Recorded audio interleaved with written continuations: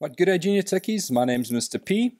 Here we're looking at question 3 of the worksheet. I'm going to be taking you through this question. I do hope you've got a hold of the worksheet and worksheet memorandum and theory booklet, and you've been trying some of these questions on your own. But here we're going to be working through them together, and I'm going to be showing you how to do a little bit of question analysis to help you better understand exactly what the question is asking you, which will teach you some valuable skills to take into your final exam as well. All right, so here we're going to be looking at question 3, and it shows us a diagram of a section through an alveolus as well as a blood capillary in the human body, and we can see I've identified them here with the arrow. You'll see the alveoli being the first arrow at the top, and then the blood capillary a little bit down towards the bottom. So by referring to this diagram, we now need to answer the questions 3.1 to 3.6. All right, let's have a look at question 3.1. Name the type of epithelial tissue numbered 1 and 2.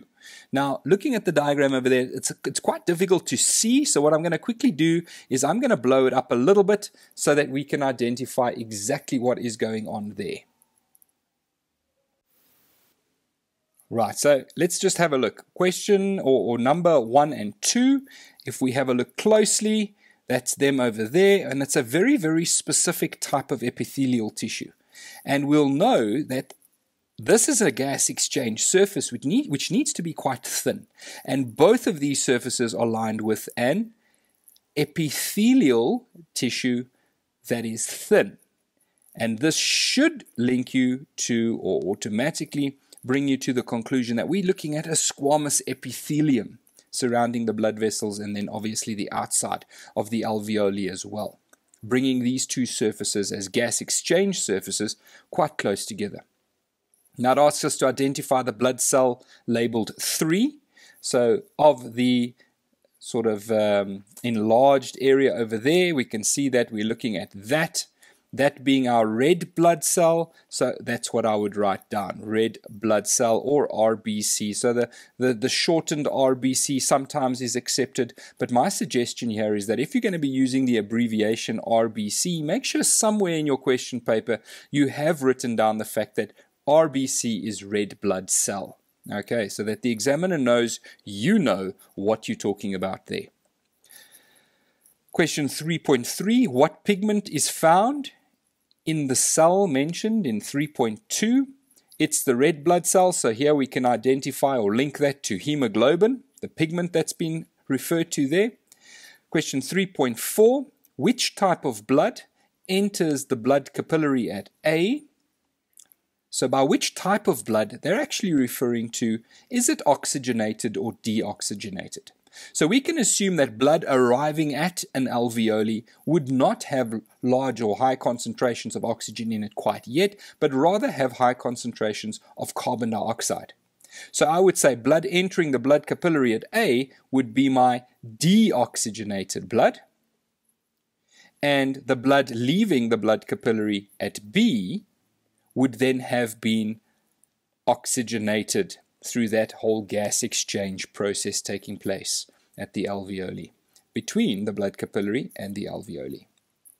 3.5, in which form is most oxygen carried in the blood? And that would be as oxyhemoglobin, because oxygen and hemoglobin for each other, they have quite a high affinity, so oxygen is attached to hemoglobin quite easily and is transported in the blood, combined to hemoglobin.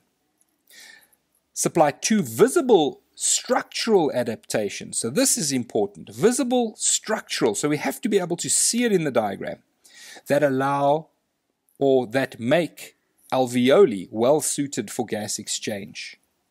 2 visible structural adaptations. So here we're looking at round alveolus is a large surface area for gas exchange. There is also a thin surface of squamous epithelium for rapid diffusion. And that is only 2 of a few that we could probably identify here. All right. But here they're talking only about the alveoli, so I would stick to those 2 first before we identify any of the other potential options that we may see. All right, Junior Tiki, so looking at question 3, hopefully this has given you an indication or has given you a little bit of insight in how to approach a question like this.